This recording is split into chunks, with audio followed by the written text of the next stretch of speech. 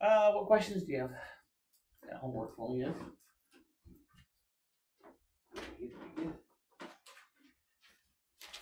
You know, I think I still have another homework that I haven't graded. I'll get that done. I forgot about it until just now. Sorry about that.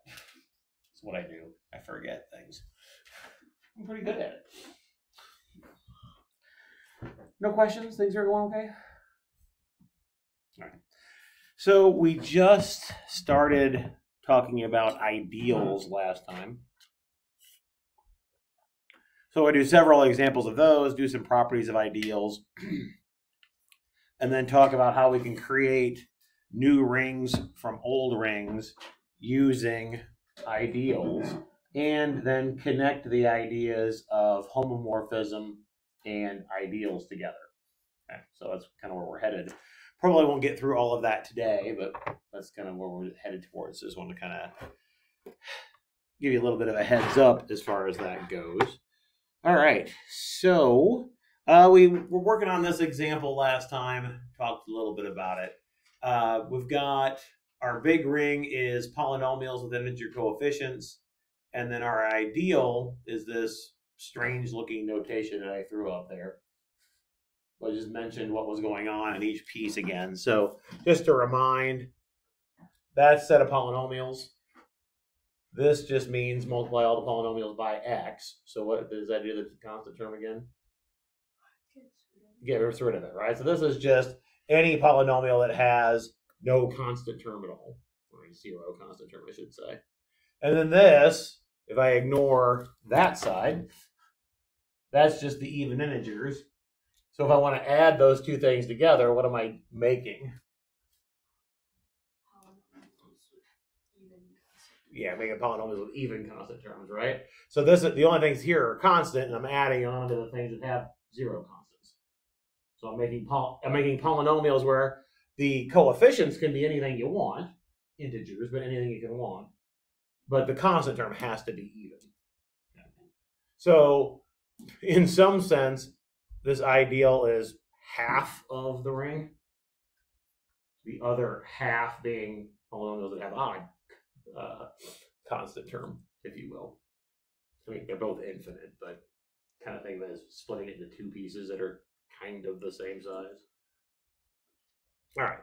So anyway, if we want to show that this is an ideal, probably the easiest way to write an element in this ideal, and this is the reason why I wrote it this way, I want to talk about an ideal that has an even constant term and then anything I want for the other one. So I could probably the easiest way to write it would be, say, 2 times, I'll call it n plus x, f of x in I, where n is an integer and f of x is in z of x.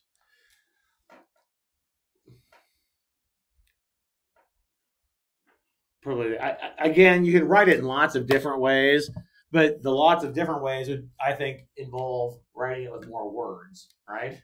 I could write a polynomial like you always write a polynomial, except that then you would have to say that your constant term is even and then the coefficients can be any integers that you want. This is probably just a shorter way to write it. And algebraically, it's probably a little bit easier to deal with. So remember that if we want to show something as an ideal, we need to show 2 things, right?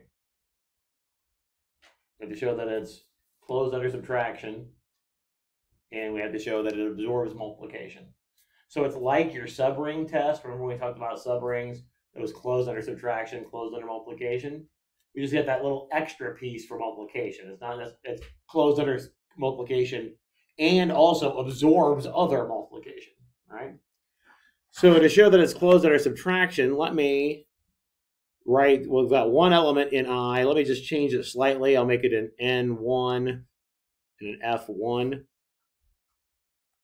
And then do another one. I'll make it N2 and F2.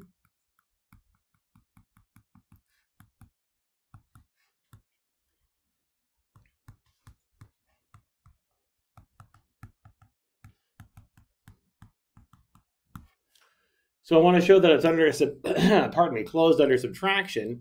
Basically, I just want to make sure that when I subtract two things of that form, I get something that looks like that form, right? So if I take 2n1 plus x f1 of x minus 2n2 plus x f2 of x, how can I rearrange that and see that that's back in the ideal again?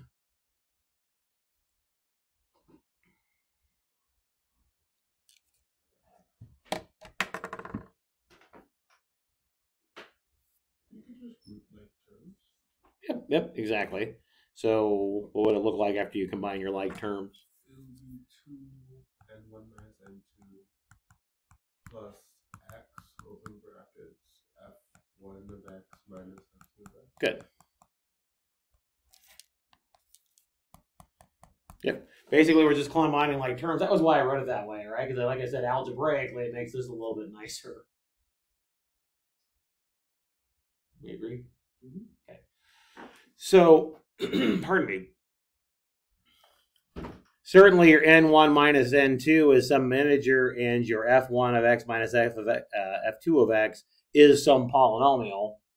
So now I've got a polynomial with even constant terms. So I really do get that that's back in the ideal again because it has the right form.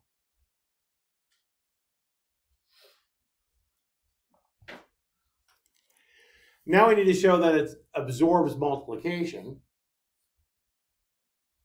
All right, so that means that we let, I'll call it g of x,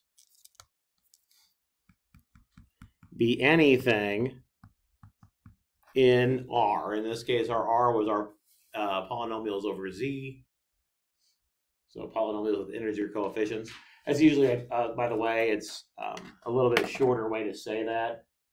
I said polynomials over Z, so that just means polynomials with integer coefficients. If you say polynomials over R, it just means that your coefficients for the polynomial come from the ring. It's just a faster way to say it. So if I say it that way, that's what I mean.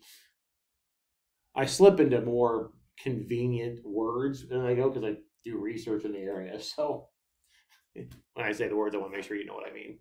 All right. So to show that it absorbs multiplication, I want to take this g of x, multiply it by the other polynomial that we have that comes from I, and then show that it lands back in I again. It certainly lands back in R again. That's not an issue because it's a ring. It's closed under multiplication. But I need to show that it absorbs it, right? So if I take g of x times 2n1 plus x f1 of x, and just using the first one doesn't matter, we can distribute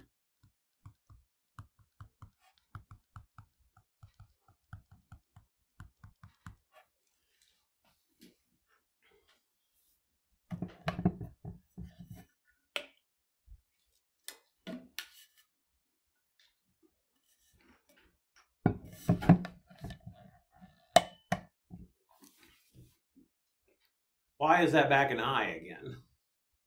Well, again, the defining characteristic for being an I is that it's a polynomial with an even constant term, right? Does this polynomial here have a constant term? The one that I underlined? No, because we took the polynomial and multiplied it by an x, right? So it would have bumped everything up by a degree, right? So there is no constant term here. What about this one? What can I say about the constant on that one? It's even.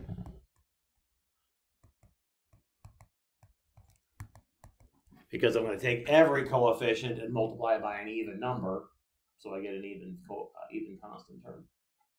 So that means that this is really back in I again, which is what we wanted to show.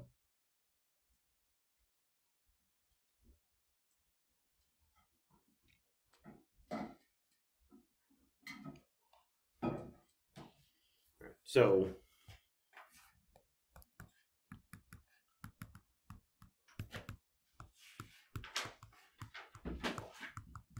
that really is an ideal.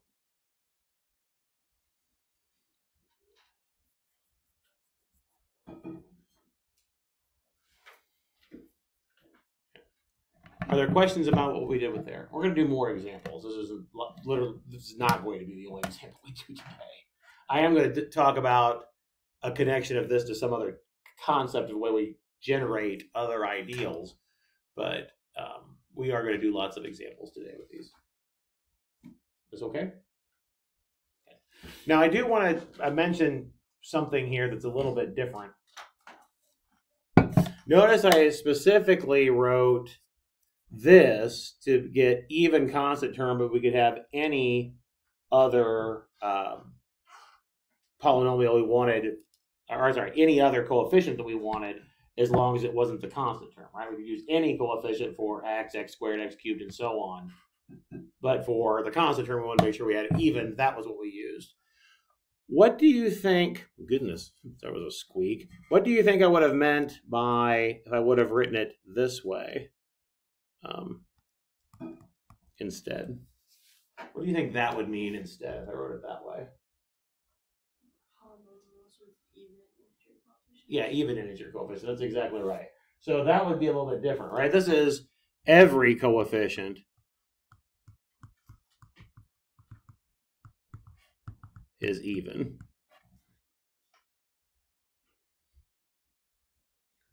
That would require a little bit more work to show that that's closed under multiplication in particular, because multiplication of polynomials is a little bit more difficult, isn't it?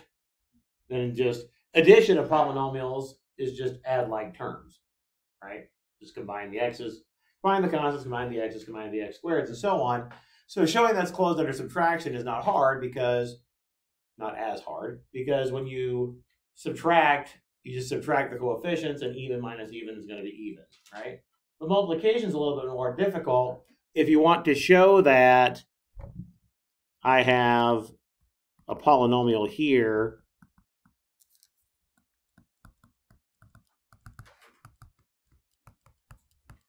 times another polynomial here,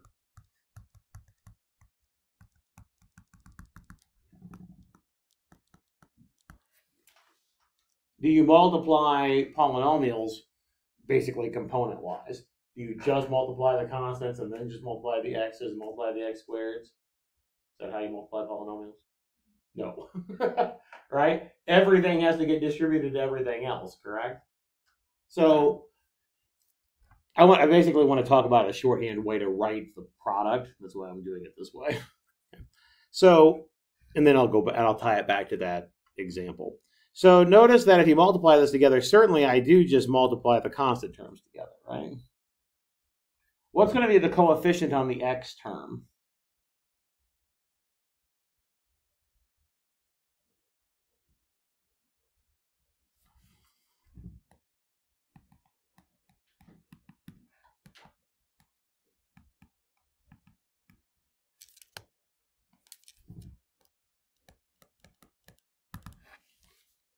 What will be your coefficient on your x term when you multiply that out?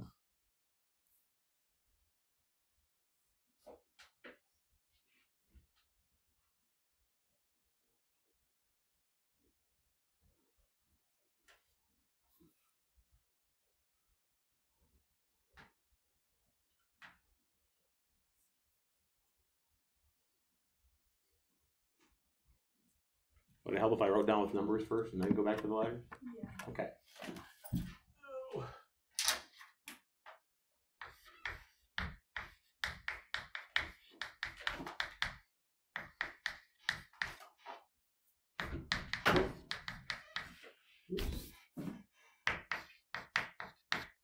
Say I wanted to multiply those two things together. Sorry, Sam. You're good.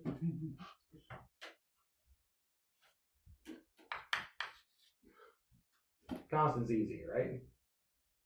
Yeah. What about the x's? How do we get the x?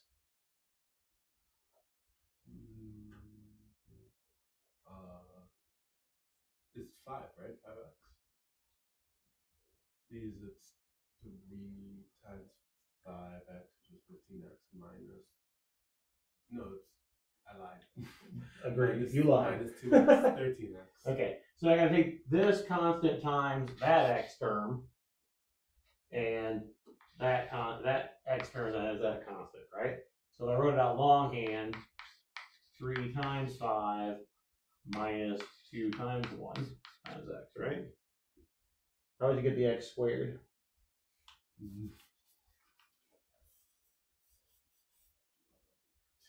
times 5, 3 times -6. I mean, negative 2 times 5, 3 times -6. Yeah, so you have, I gotta do 3 times the -6, right? So I do the constant times the x squared. And then 8 and 2. So yeah, so I got the 8 and the 1, and then the 2 and the 5 also get in there, right? And then what did we say, the 8 and the 1? Okay, and we have to keep going that way, right? So notice when I write your x coefficient here, pardon me, we have to do what? We have to do A1 B naught plus A naught B1 over here. Because I do the constant times, oops, I did it backwards. Oh, I wrote it backwards, but that's fine. I got to do the A naught and the B1, and I've got to do the A1 and the B naught, right? I probably should have wrote it the other way around.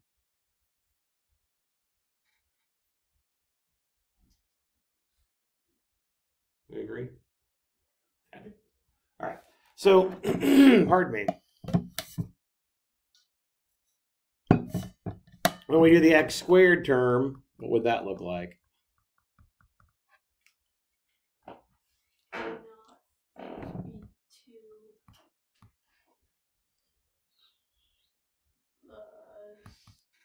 A1 times B1 Mm-hmm. plus B naught times A2. Okay, good.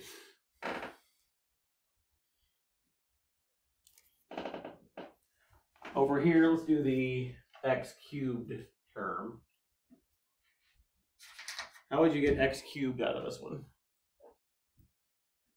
A1, B2, A1, B2. Well, let's look at our example first, and then I'm going to go back to this. You're right what you're saying with the symbols. Let's x. It'll just be x. Yeah, so I notice this 3 doesn't have anything to pair up anymore, does it? So at some point, we're going to run out of things to pair. But we still can do an x times an x squared. What else can you do?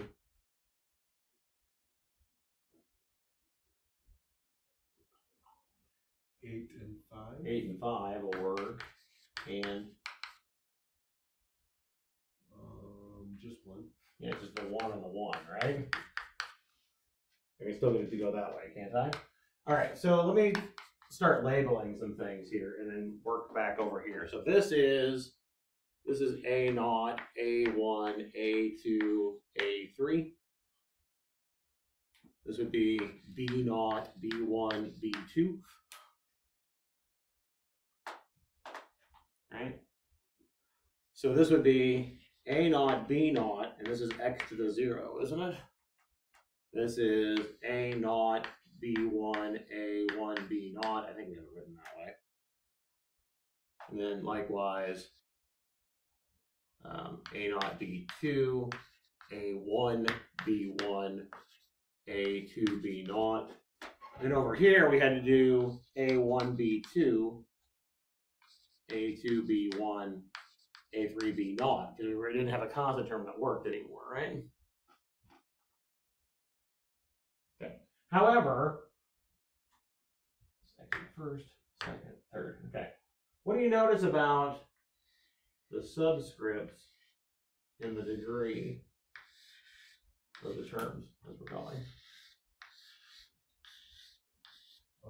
Yeah. They add up, right? So even though I can't just say we start at A naught and end at B whatever, when we do it, we can come up with a formula, a little bit more symbolic way to write it by looking at the sum of the things. So, well, the way we can write it is that the coefficient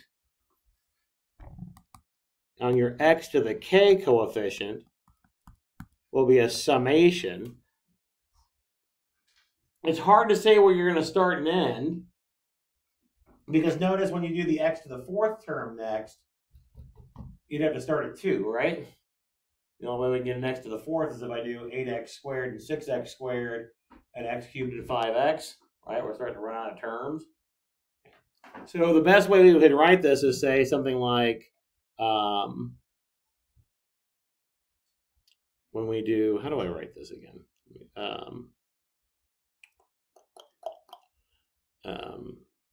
want my, oh yeah, that's what I want to do.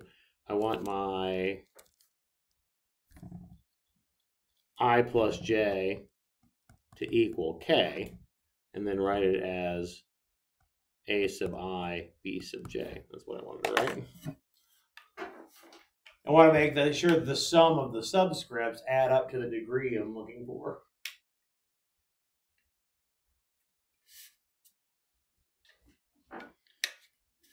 A lot of times when you see this written as, if I start with A's and B's, typically you see this is written as a C sub k. In that fashion. Okay. Anyway, hopefully this helps us with figuring out why we would have an ideal, why this would be closed under multiplication. So again, if it's going to be closed under multiplication, you need to take any polynomial times anything in the ideal. But you just agreed earlier that that set is the thing that has even coefficients for every coefficient, right? So what can I say about all of these products? If all the B's are even, what can I say about all those products? They're going to be even, and if you add them all up, you'll get an even, right? So this is knowing that that's how the x coefficient or the x to the k coefficient comes out. That's how we would show that that thing is closed under multiplication or absorbs multiplication. I mean, because it doesn't matter what the a's are, as long as the b's are even. A's times b's will give you an even, and sums of evens is even. Again, it helps to have the formula in that case rather than trying to multiply it all out. Because we already saw that multiplying it all out, we have issues with trying to keep track of the subscripts. It's just a lot easier to say, hey, we only worry about the subscripts that add up to the degree we're looking for. And then go from there.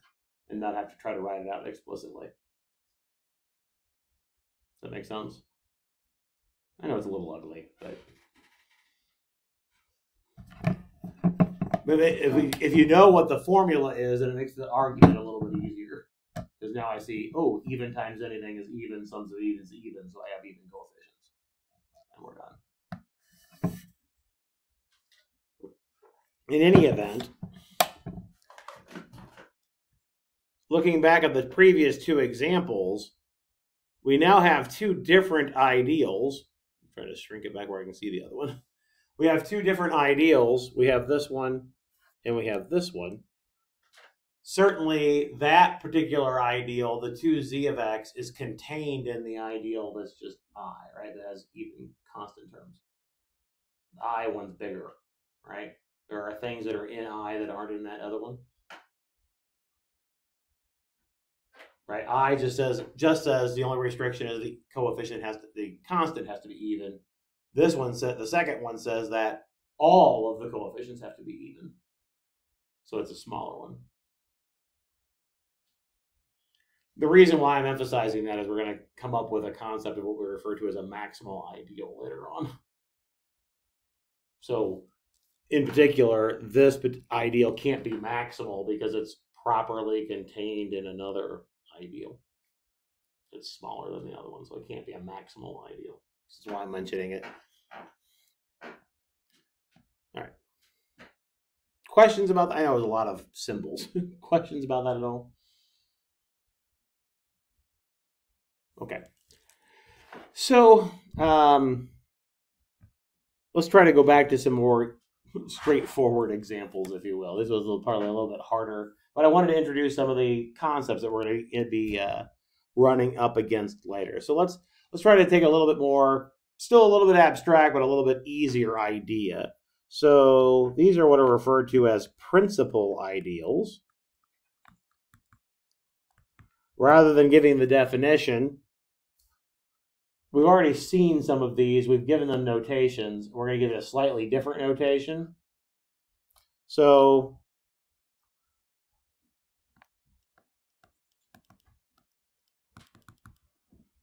we've talked about this ideal.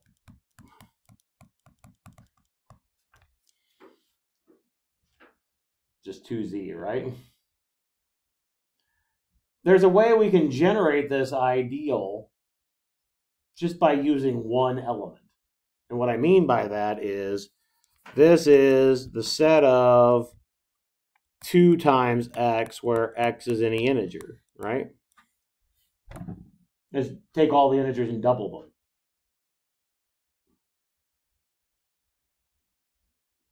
That's another way to think about it, right? Take all the integers and double it. So we can think of this as being what we refer to as generated by the element 2. So generally speaking, if R is, we're going to start with a commutative ring with identity.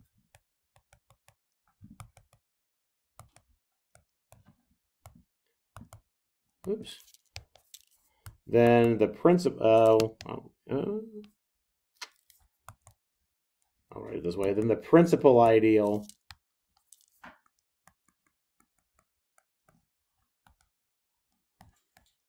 generated by an element R in R is exactly what you would think it would be. The other one is so we said the ideal generated by 2 in the integers is take every integer and multiply it by 2. So if I want the ideal generated by R in capital R, what do you think what set do you think we would make?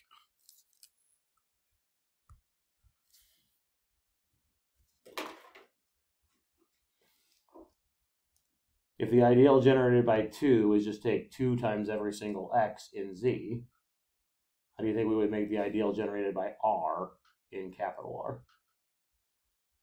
Times everything. Yeah. I agree. That's it. That's what the principal ideal would be. We'll talk here in a minute about why I need a commutative ring with identity. We'll do the with identity part first and then the commutative ring. There's a notation for this. Of course there's a notation for this because why wouldn't there be? We use parentheses around the single element. That's the ideal generated by R. The principal, and we say the principal ideal generated by R. Principal because it's generated by one element.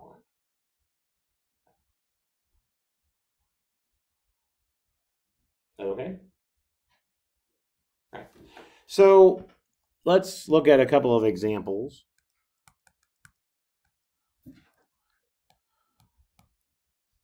Let's say it asks us to find all the principal ideals of, let's do Z15. Let's do the easy ones first. There's a very, very easy one. The easiest one is that one. I want the ideal generated by 0. Well, 0 times anything is 0. So this is just the set 0.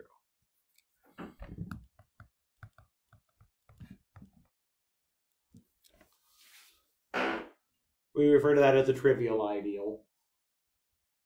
Even though my V looks like a U, trivial ideal. We've talked about that ideal. It's a principal ideal. It's always a principal ideal because the 0 ideal can be generated by 0. Okay, so, not very interesting. Let's do the other easy case. What would be the ideal generated by 1?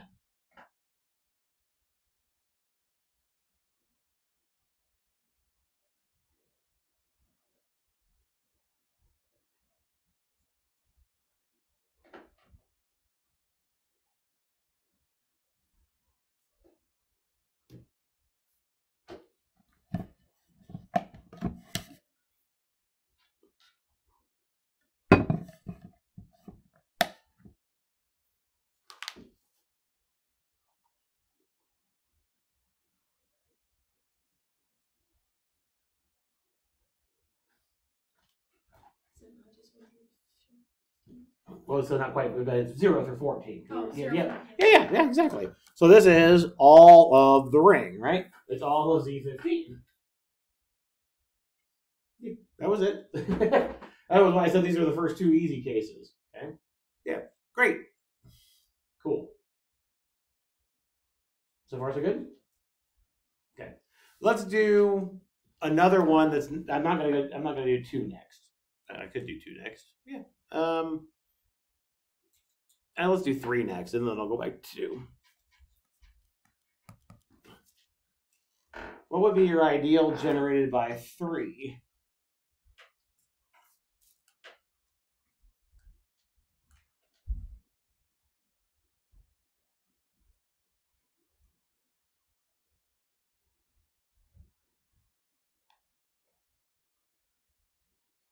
I would expect that you're just brute forcing this, by the way.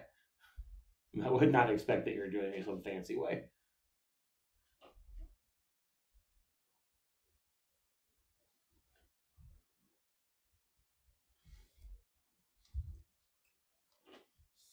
Mm. 6 is in there, I agree. 9 is in there, yeah, I agree. Multiples, yeah, of 3. Yeah, so what would be the 5 elements that are in here? Yeah, that's it. Because so you do 0, 1, 2, 3, 4. 5 gets you back to 0 again. 3 times 6 is 18, but that's 3. 3 times 7 is 21, but that's 6, and so on, right? It just cycles around 3 times. Does that make sense? Okay. Let me ask you this one then. What's the ideal generated by 6?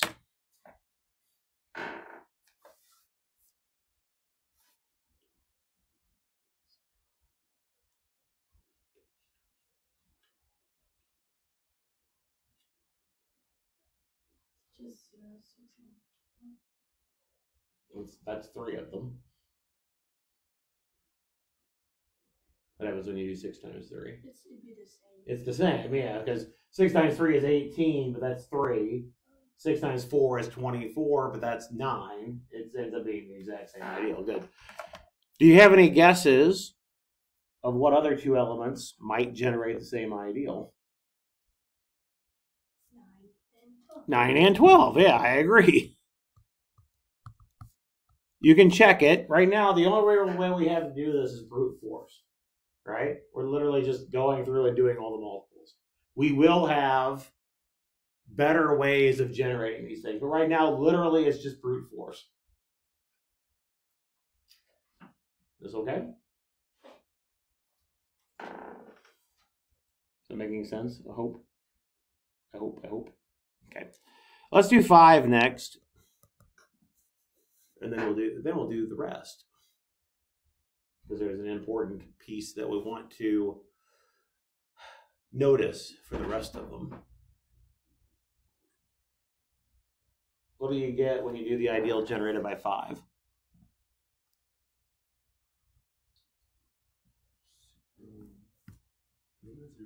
Isn't this just 0, 5, 10? Yes, I would agree. It is just 0, 5, 10. 5, yeah, so 5 times 0 is 0, 5 times 1 is 5, 5 times 2 is 10, 5 times 3 is 15, you're back to 0, right? And then 5 times 4 is 20, which gives you 5, and so it just starts cycling around again. It's actually not too hard to see that it starts cycling, by the way. We said that 5 times 3 is 0. 5 times 4 would be 5 times 3 plus 1. Right? And you distribute your 5 through the 5 times 3 is 0, so we just get the 5 back again.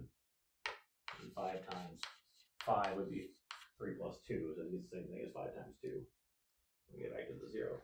So you can be a little bit clever when you're doing your computations. Any guesses on what the ideal generated by 10 might be? The same, yep.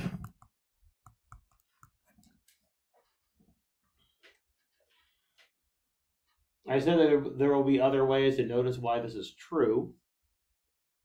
We're not there yet, but let me give you a little bit of a hint. What's the GCD of 3 and 15?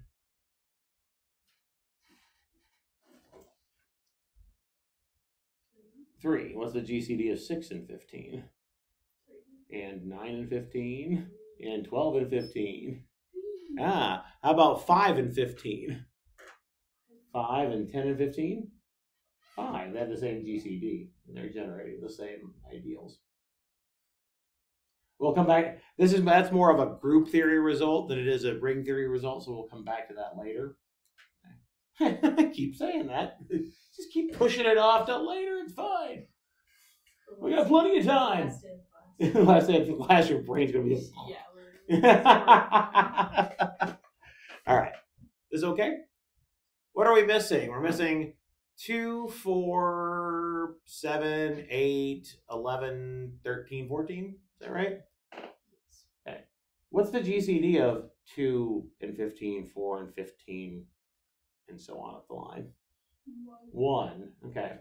Any guesses on what ideal, based on what we did for the other ones, any guesses on what that might generate when you do those? It's going to be the whole thing again. So let's think about why. So this will be 2 and 4 and 7 and 8. Oops. And 11 and 13 and 14. But it did that without any computation at all. And in these, I know we haven't talked about the GCD thing enough to know why that's true. However, we do know enough about the other stuff to know that why, if they're relatively prime, then it generates the whole ring. We get the whole ring. Okay? Here's why. What's 2 times 8 in Z mod 15? 1. What's 4 times 4 in Z mod 15? Also 1, right? What do we call those types of elements when you find something where you can multiply them together to get 1? What name do we give those types of elements? Units, right? 2, 4, 7, 8, 11, 13, 14 are all units in Z mod 15 because their GCD is 1. We've talked about that before, right? Okay. So the set of the units, and we use U of to talk about the units. The set of units are 1, 2, 4, 7, 8, 11, 13, and 14. What happens when a unit gets in your ideal? That's the important thing. What happens when a unit gets in an ideal?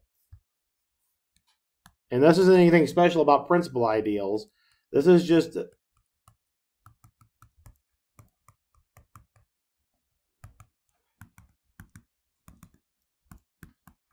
generally speaking. What happens if a unit gets in there?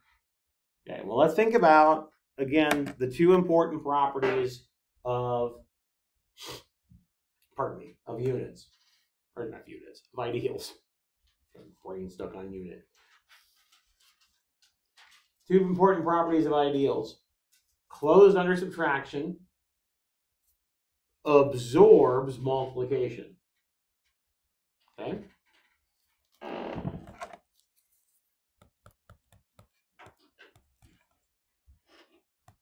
So if U is a unit and U is in the ideal, anytime I write a capital I, assume I'm talking about an ideal.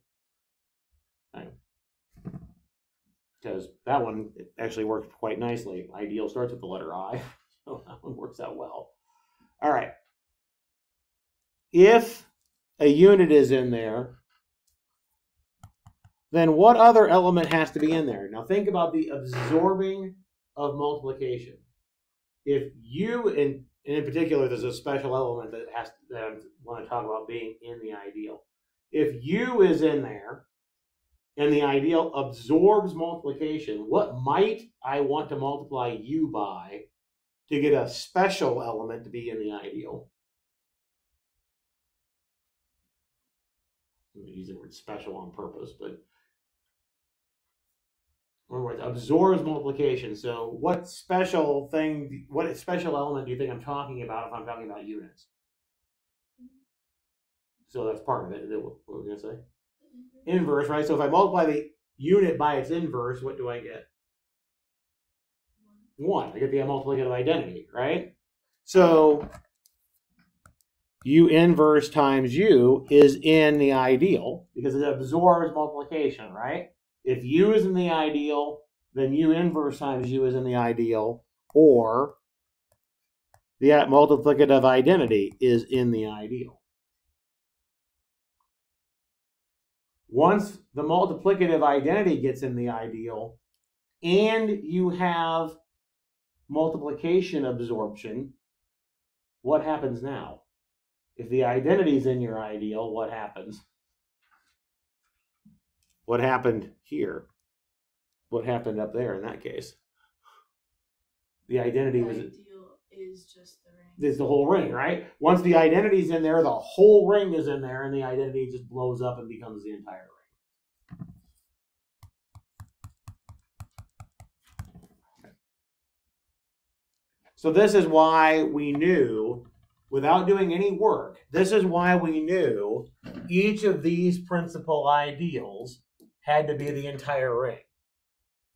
We know from before, from the work that we've done before, any number that's relatively prime to the z mod n that you're working with, any number that's relatively prime is a unit. So if you do the principal ideal generated by a unit, it just blows up and becomes the entire ring. Okay. So I know you can do all of those with no work if you know that they're relatively prime. The other ones right now, we literally just have to do some plug and chug kind of ideas. But with the units, you don't have to do any plug and chug. If it's a unit, you know it's going to be the whole ring. And by the way, we're talking about principal ideals right this second, but this is true for any ideal. If a unit gets in there, it's the whole ring.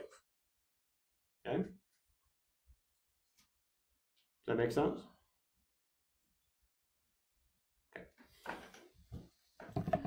So let's do another example that goes along those same lines. This is number 12 on page 149.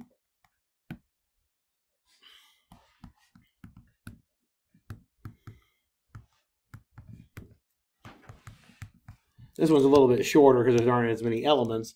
This one's asking you to list the principal ideals of Z2 cross Z3.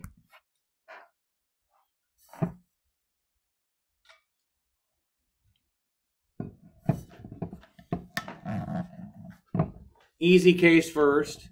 You can always take the easy case first. Do the ideal generated by the zero element. What does it have to be? Yeah, this just has to be 0, 0. Good. That one's always the easy one. One good constant about math is that even though we change lots of, it feels like we change the rules. Somebody I worked with a long time ago says that sometimes some people think that in math you're basically trying to play a game with a kindergartner. Just as soon as you figure out the game, they change the rules. Feels that way a little bit, doesn't it? It's pretty fair, isn't it? Okay, this is one of those that rule never gets changed, right? If you say 0, 0 times anything is 0. That one doesn't get changed. Okay, now I might change what 1 times 1 is, but I'm not going to change what 0 times anything is. Okay. All right. So anyway, that one's always easy. Do the principal ideal generated by the 0 element, you get 0. Okay. The other ones we said were the easy cases were if you can talk about the units. Okay. Well, one unit is the multiplicative identity. In a direct product, what do you have to use for the multiplicative identity? Yeah, 1, 1, right? It has to be the multiplicative identity from the first ring and the multiplicative identity from the second ring, right? So if I have the multiplicative identity, then I get the whole ring. I'm not going to write out the elements. It's just the whole ring. But we also know that if we do any other unit, it will also be the whole ring.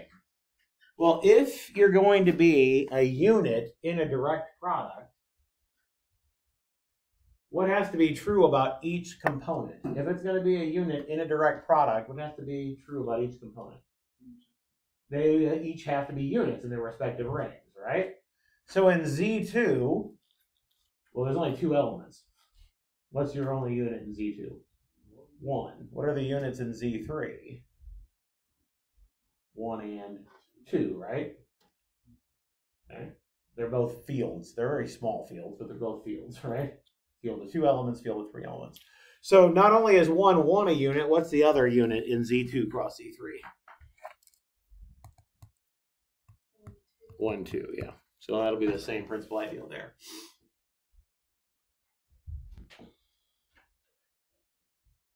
That okay? So we have 3 other elements to worry about. We got 1, 0.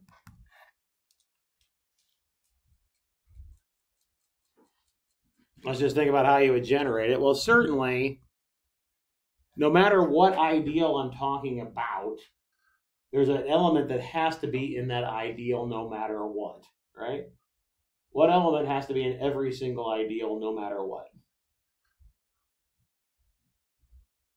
Doesn't matter the ring, doesn't matter the ideal. There's one element that always has to be in every single ideal. Remember, ideals absorb multiplication. And I just told you that no matter what you do in math, there's one constant all the time. Yeah, 0 is going to be in there, right? It has to absorb multiplication by 0, which gives you 0, right? So the 0 element always has to be in there, no matter what. No matter what ideal you're talking about, the 0 element always has to be in there. Okay. We talked about that with subrings, right? For subrings, the 0 element had to be in there too. Okay. All right. Let's think about another. I'm going to tie this back to the definition. I promised you that I was going to tie back to the definition in a little bit. With I said, we'll take care of what happens if we don't have an identity. I'm going to tie that back here in a second. If you talk about an ideal being generated by an element, what would you expect to be true about that element? If I'm talking about an ideal generated by that element, what other element would you like, besides 0, would you like to be in that ideal? That element, right? The element that's doing the generating, right? Well, certainly 1, 0 is in here because I can just do 1, 0 times 1, 1. I have an identity, right? I do 1, 0 times itself. Does any other element end up in here? No. Because the only choices you have for first component are 1 and 0, right? If I use a 0 for the first component, I get 0, 0 when I do the multiplication.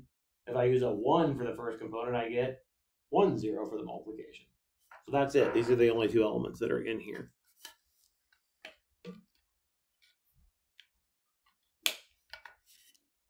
I don't think there are any other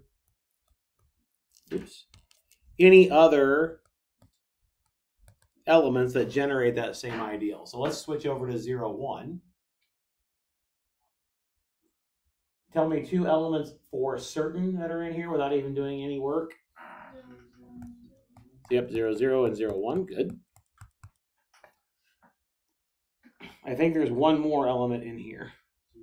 0, 2 is in there, right? Because I can take 0, 2 times 0, 0. Or 0, 1. I mean, 0, 2 times 0, 1 will give me 0, 1. Or 0, 2, I mean. Can't talk. All right, so what other element generates that same ideal, do you think? 0, 2 does, and you can check that it really does. Oops. Notice it looks like I'm writing that a little bit weird with the double set of parentheses. There's a reason why. We'll talk about that here in a minute. Not later. We'll talk about that today. Okay. Are we okay with generating ideals by one element? Okay. Let's talk about what happens if you lose identity. If you lose your identity, that would be bad, right? Dude, that's what made me just chuckle. What's There's that? a SpongeBob episode. He goes, "I lost something once," and then it just pauses. And he goes, "My identity." That's awesome.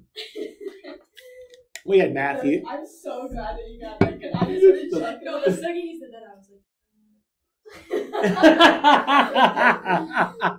That's fantastic. We had math t-shirts once that said "Join a group, have an identity." Oh, that's cute. I like that. I think that was pretty funny. All right. So what happens if you don't have an identity? Okay. So for example, what's our prototypical ring that we've dealt with that doesn't have an identity? No. Chicken. Matrices are the ones we do for non-communicative. Yep. That's good. That's great. I'm glad it popped in your head. Because we're going to do an example of matrices here in a little bit. What ring have we used quite a bit, even talked about today, that doesn't have an identity? 2Z, yeah. Let's just use 2Z. So if our ring is 2Z, and I want the ideal in 2Z generated by 2, what do I end up with? Not in the integers. I want the ideal in 2Z. What do I end up with? Because remember, to do the principal ideal generated by an element, I've got to take the elements in the ring times the thing that's doing the generating. What do I end up with here?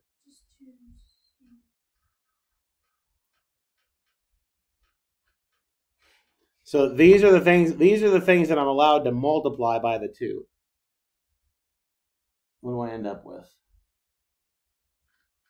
Well, tell me one for certain you know is in there no matter what the ideal is. 0. Okay, good. Get that out of the way. Okay. Can I multiply by 1 if I'm taking my elements from 2Z? Well, you just told me that 2Z doesn't have an identity, so can I multiply by 1? No. So, in particular, is 2 going to be in the ideal generated by 2? No. What am I going to end up with in this particular ring?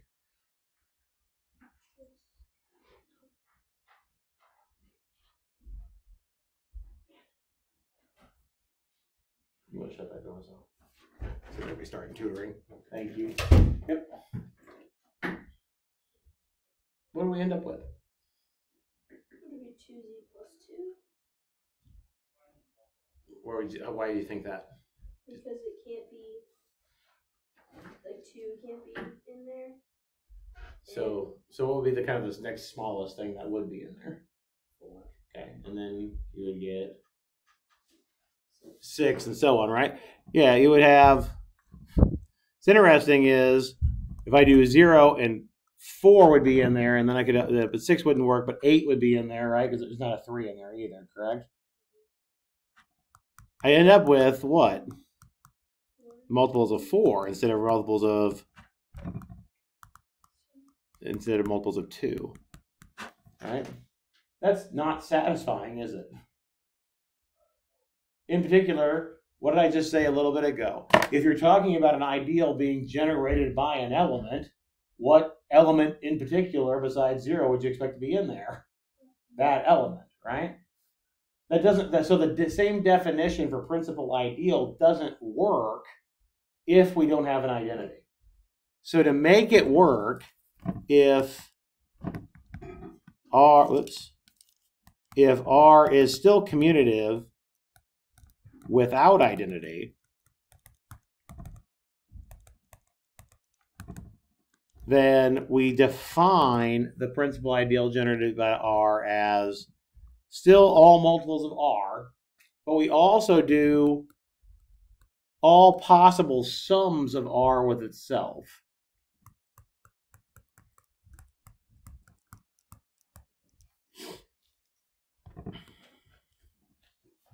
That was weird. Remember that this NR notation just means we're going to add R to itself that many times.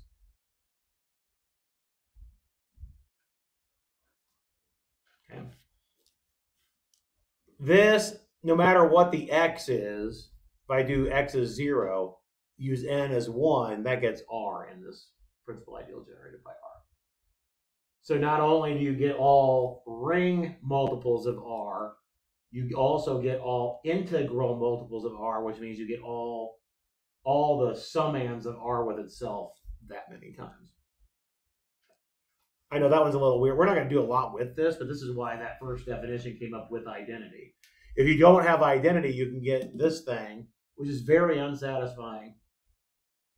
At least I find it unsatisfying. Of course, I'm an algebraist, which makes me weird to start with. But again, if you say I'm generating something by this element, I would expect that element to be in there, right? So we make an adjustment with the definition if we don't have an identity. Now notice if you do have an identity, I don't need that definition, right? Because if I have an identity, then R gets in there automatically. And then once R is in there, it's closed under sums. It's an ideal. It has to be closed under sums. So every R added to itself so many times has to be back in there again. All right. I know that was a little weird. I'm sorry. Let's do a matrix example since Alexis brought it up. So it's Alexis' fault. This is actually example 7. I'm going to do example 7 in the book, which is on page 143. I like to do the book homework problems, but not the examples because I figure you can go read the examples. But I want to see why this is a problem with principal ideals. Okay. In particular, the way the definition worked. Let's say that I use, doesn't matter what ring I'm in. Let's just say that this is my matrix that I'm trying to, I guess I should use brackets. I use parentheses in the book, sorry. If you prefer brackets on your matrix rather than parentheses, that's what that is. I just copied it. I wasn't thinking as I copied it out of the book. In any event, doesn't matter what the ring is. A and B are ring elements. Think of them as integers. Think of them as real numbers. Doesn't matter what they are. Okay. If we try to do all of the multiples of that thing, so thinking about it as just the set of all matrices in there, notice that when it's not commutative anymore, certainly if I multiply by any W, X, Y, Z on the left, we're okay because you get what? WA plus XB and 0. You get YA plus ZB and 0, don't we? That's back in there again. We agree with that?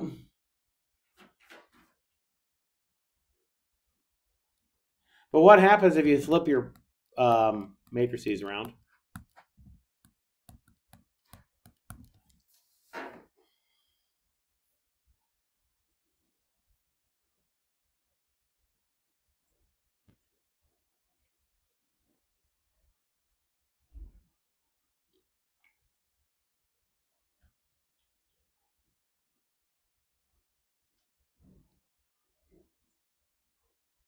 Do you get something of the same form again if you flip your matrices around?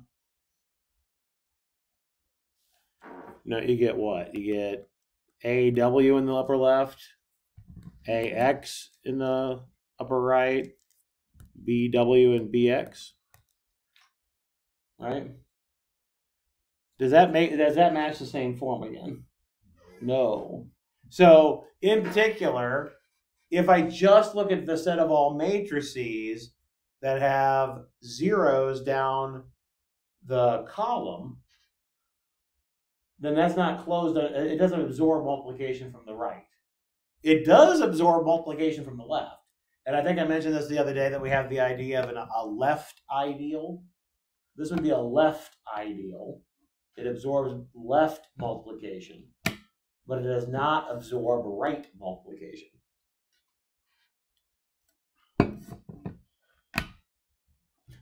Meaning multiplication on the right, not correct multiplication. All right, so what does that tell me about this definition for principal ideal? Remember, principal ideal, again, the definition looked like, I wrote it this way, but of course for commutative rings, I could have written it that way, right? Wouldn't matter if it's commutative. Would this same definition for principal ideal work if your matrix is not commutative? or if your ring was not commutative, well then no, because this doesn't work, right? It's not giving me the right thing. So, well, at least it doesn't look like what you would expect it to. So if your matrix is not gosh darn it, if your ring is not commutative, the general definition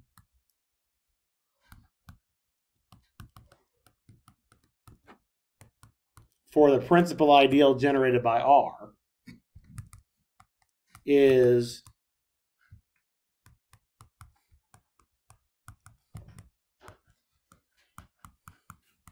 this. This handles all cases. You want to make sure you multiply on the right by everything and on the left by everything and make sure that R is in there.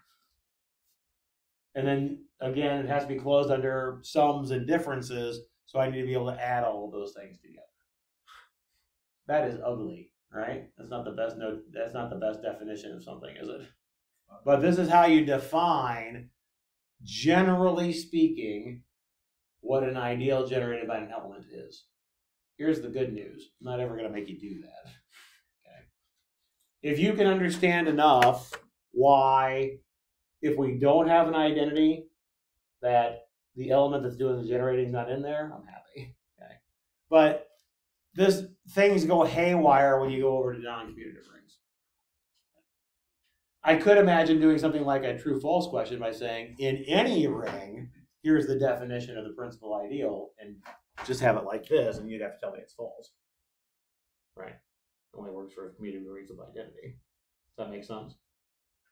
I can see that, but not anything more than that, as far as worrying about weird cases, if you will. Okay. All right. We bump this up a little bit to generating not just by a single element, but by multiple elements. So let's again, and in this case, we're not going to do any weird cases. Commutative with identity is what our overarching range is going to be. Okay, because we're going to start multiplying. We're going to start generating by more than just one element. You know, it just get crazy by the time you try to do all the different pieces that you need. So let's let R be a commutative ring with identity. I lost something once. Now I'm going to have to watch that clip because it cracks me up. Then the ideal generated by, let's say, R1, R2 out to Rn in R is, it looks like a big long tuple. It's not a big long tuple. This notation is an ideal that's generated by these elements. Okay? So context matters if you're talking about these things. This is, pardon me, the set of all R1 x1 plus R2 x2 plus Rn xn, where your x sub i's come from R.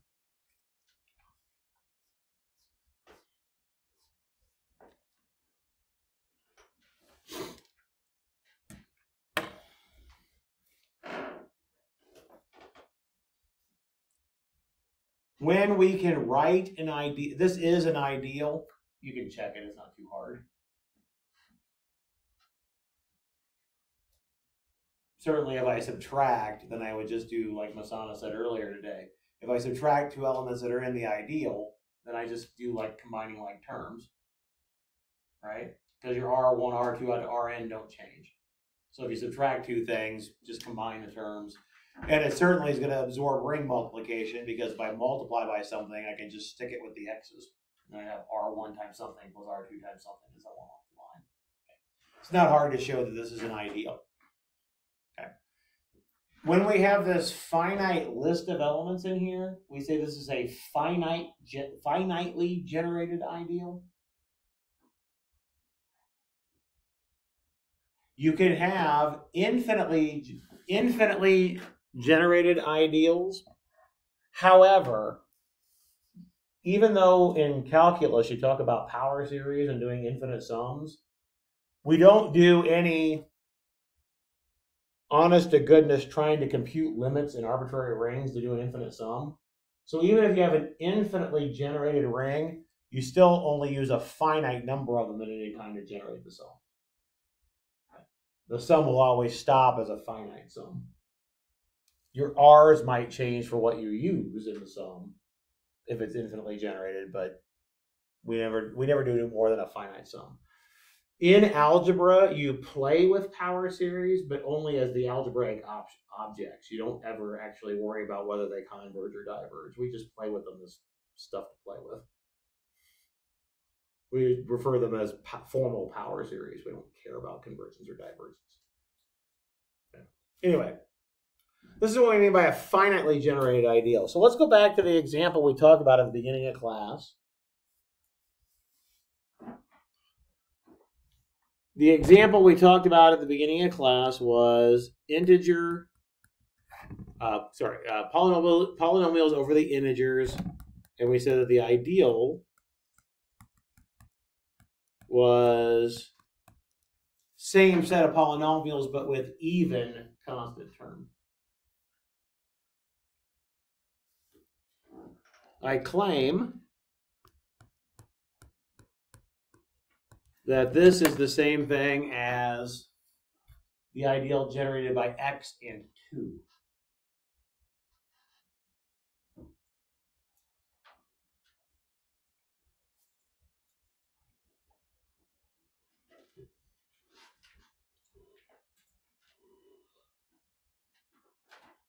Sometimes this is referred to as being doubly generated or 2 generated.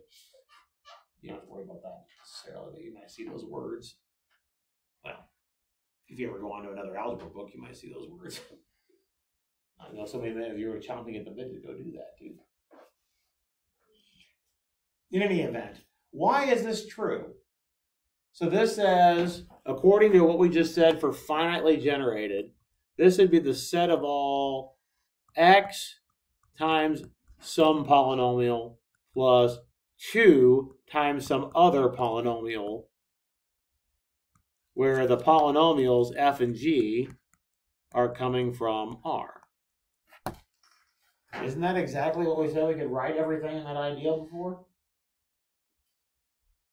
Yeah. So we really do get this finitely generated ideal, this 2 generated ideal, if you will. Okay. Ideal generated by 2 elements. I also claim that I can't generate this by a single polynomial. It's not a principal ideal. Okay. In particular, if I tried any f of x and tried to generate it, I would have issues with trying to get, say, 2, for instance, right? If I try to take any, so certainly 2 is in this ideal, right?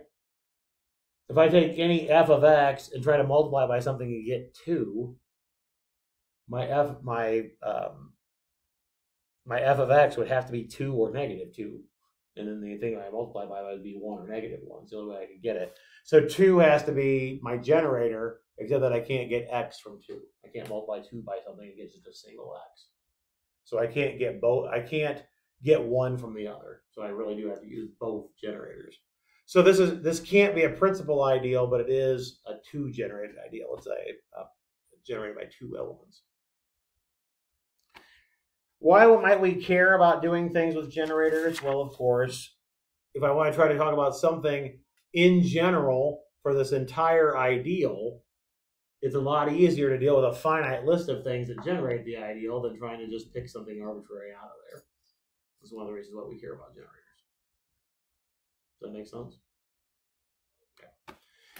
All right. So let me go ahead and stop because we only have 4 minutes, and the next stuff that we're going to talk about is going to take a lot longer than 4 minutes.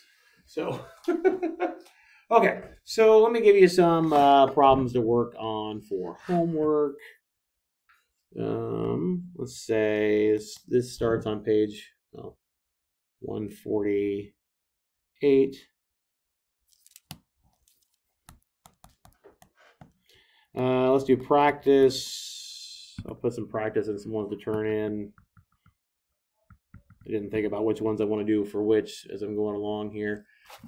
Practice 3 and 6 definitely. I want to see 8. 10 should be pretty short. It turned 17 and 18. I want to do that one later myself. And 27. Okay. Let's do that to start with. Might add a few more to that for next time, but there's a couple of other concepts I want to talk about before we go into the next section. In particular, if you get a chance to, I know it's not due for a week, but if you can look at, and I just, of course, shut my book to tell you which problem. If you can look at 27 before next class, okay, that's going to pop up. So, yep. All right. Have a good one. See ya. You gonna watch SpongeBob now?